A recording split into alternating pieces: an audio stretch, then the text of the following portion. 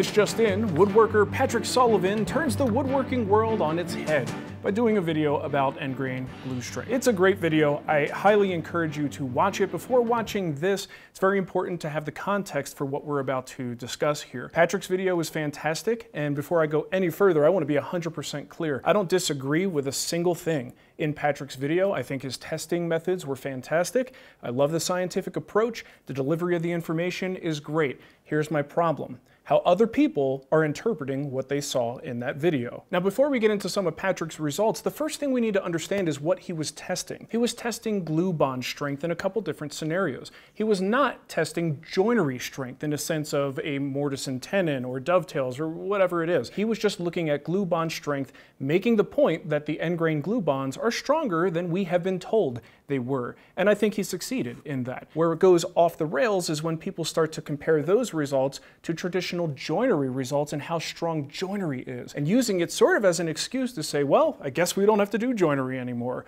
Well, don't throw away your dominoes just yet. In this chart, Patrick shows the amount of force that it took to break the joints using various woods. The green blocks represent both side-to-side joints and end-to-side joints. That's side-to-side like this, and end to side like this. The end to side joints were only about 20% stronger, so both sets of results are packed into these green boxes, and I would say the average looks to be around 220 to 300 pounds of force. Now, the gold boxes are the thing Patrick is trying to hammer home. These represent the end grain to end grain butt joints. These connections were 2 to 3 times stronger than the other glue ups, and I think Patrick did a pretty stellar job explaining why that is. And this is the point where I think people are getting a little bit lost, because the increase in strength when you go end to end is not really all that relevant. I mean, if you're doing segmented turnings or picture frames, sure, but most of the time if you're joining boards end to end like this, it's because you ran out of wood, and you're probably better off just getting a longer board. The joint that we as furniture makers are much more interested in is the one that only comes in at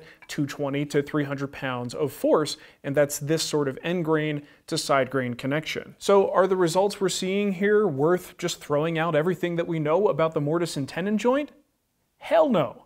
You see these red boxes at the far end? Those are the values for how much force it took to simply break a board itself, completely fracturing the long grain. So imagine taking the board, bending it over your knee, and just breaking it. It takes a lot of force to do that. Now, when we create interlocking wood joinery, we're not really concerned about which glue surface is touching which other surface. I mean, we may talk about it a little bit, but the joint itself is where all the strength is coming from. Our goal is to have two pieces intersect in a way that takes advantage of the strength of both of these boards. The glue itself just becomes the thing that prevents it from being pulled apart.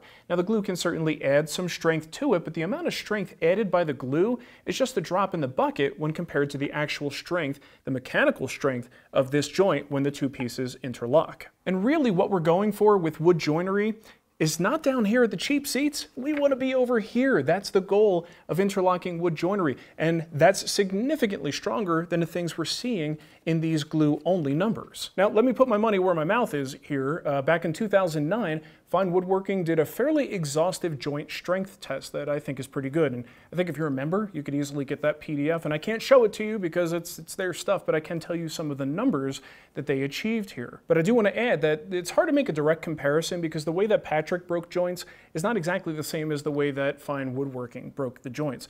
But I will say that the way Fine Woodworking broke the joints is more appropriate for how furniture is typically used and the stresses that are typically applied to those joints. So I do have faith that their numbers are very, very accurate. So let's take a look at some of these numbers. Fine Woodworking actually did a control as well, just a simple butt joint, and they rated that at 473 pounds to break it. Keep in mind, we have to consider it was a different testing mechanism, and the way that they broke the joint is a little bit different. So that number is a little bit higher than the numbers that Patrick saw. Fine Woodworking did this article in 2009, so why didn't woodworkers lose their mind at that time? Well, because that was one of the weakest things that you can do for joinery, right? Just the glue alone. We're focused on things so much higher than that woodworkers were not exactly fazed by a 473-pound break. So now, what happens when we jump to a traditional mortise and tenon? Well, the number goes up to 988 pounds of force applied to break that joint. And if you take variations of this joint with reinforcement, you'll see results as high as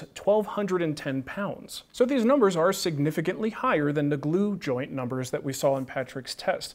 And let's put this in a real-world scenario, because very rarely when we build something do we have a single joint just living on its own, doing its thing. Typically you have at least 4 if not more joints that make an entire thing. So it is sort of something that you can multiply out and get an idea for how much this entire thing will be able to support. So if you remember, Patrick's numbers for end to side grain glue joints were in that 220 to 300 pound range. Now let's be generous for the sake of argument and just say that we can call that an average of 300 pounds. And when you multiply that over 4 joints, you get 1,200 pounds of total support. Now, if we use Fine Woodworking's butt joint number at 473, you multiply that out and we end up with 1,892 pounds of total support. And remember, pieces of furniture, you're not really going to stress one joint.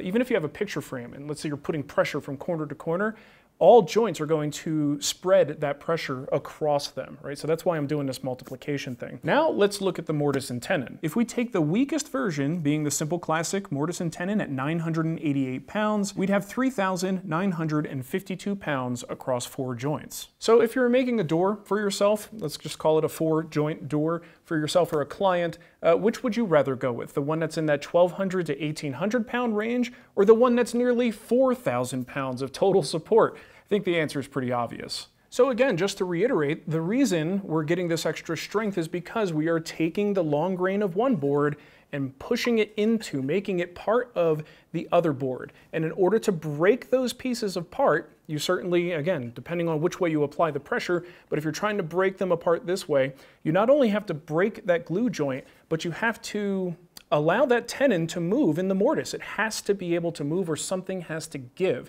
And we're pitting a strong orientation of one board against the strong orientation of the other. And that joint becomes super strong and the glue just becomes somewhat secondary. So I implore you, people, please do not throw away your dominoes, your pocket jigs, your bead locks. If you make traditional joinery, don't just stop doing that. This stuff still has value, and in fact, I think it adds a considerable amount of strength to the joints that we make, and I honestly think Patrick would agree with me on that. So other things to take into consideration, well, what about wood movement? Over time, a joint experiences wood movement, and it stresses the glue, so it can actually weaken the glue bond. So if you make let's say a picture frame with just glue on those miters, over time, the expansion and contraction can weaken those connections, and you could have a problem, which is why we use splines to reinforce them. Again, adding long grain strength across a somewhat weak joint. The other thing is sheer stress on the joints from usage, whether you're talking about a cabinet door, a chair. How about this? A chair that you lean back on. It's one of the worst things you could do to a chair,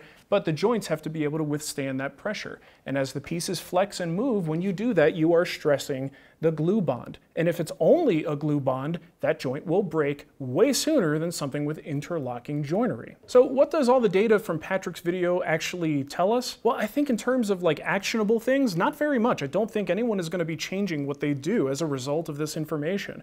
One thing I would say that I'll do a little bit differently is when I describe the gluing of a mortise and tenon joint, passing down information that was told to me, I often just say, don't worry about getting glue on like the outside shoulder of the tenon, because that's end grain, and it's going to meet the face grain. It's not going to add much strength. In reality, it's not adding much compared to the strength that the regular part of the joint is providing you, but it is kind of icing on the cake. And if that joint is stronger than we thought it was, why the heck not? Just put a little extra glue. You got a little cleanup to do, but it could make the joint just that much stronger. And one of the things that I think impressed people the most is when they saw that end grain to end grain break, they were very impressed with how much pressure it took and that it was stronger than the other orientation. But let's put this into more of a real life situation. The actual amount of pounds of force to break that joint really isn't that high. And it actually, for a human being who is going to make use of leverage, it's actually a whole lot easier to break when the pieces are longer. Patrick's pieces were very, very short.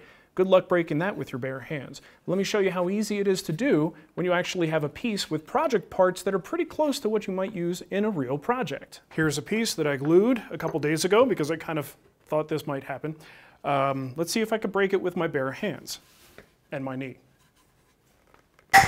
It definitely took some force, but I'm a human being, and I'm not the strongest human being out there.